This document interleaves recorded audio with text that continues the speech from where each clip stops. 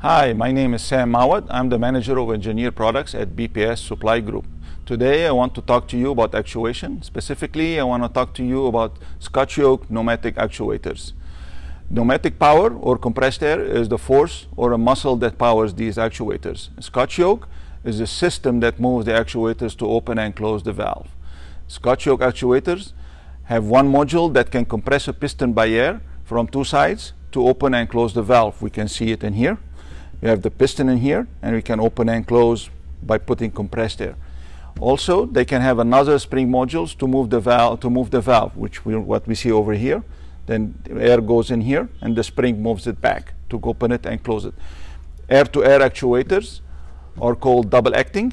Air-to-spring actuators are called spring return. And then spring return actuators can be fail open or fail closed, depends on the status of the valve at the end of the cycle.